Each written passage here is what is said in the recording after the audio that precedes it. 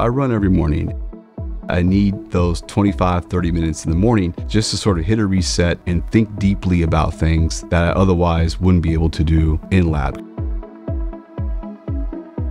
The brain is a very complex organ. The main cell type that people have focused on for a very long time are neurons, and I'm sure everyone has heard of neurons. But the other half of your brain is comprised of these cells called glial cells.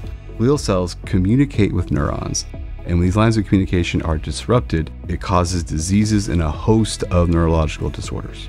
Ben has focused on a type of cell called the astrocyte and really shown it's more than just an accessory cell that sits in the brain, that it has various important roles.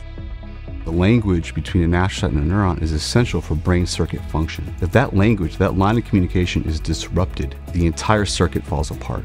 Knowledge of neural circuits might lead to ways that you can manipulate them to treat various brain disorders ranging from multiple sclerosis to Parkinson's to Alzheimer's and then to brain cancer. Brain tumors steal your identity.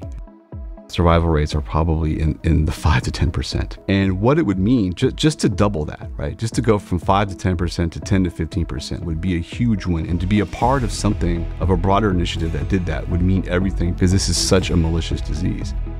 I chose to move into brain tumors and to move into glial development because it's an underserved area that could have a huge impact. To know that your work can impact people's lives is the biggest thing of all.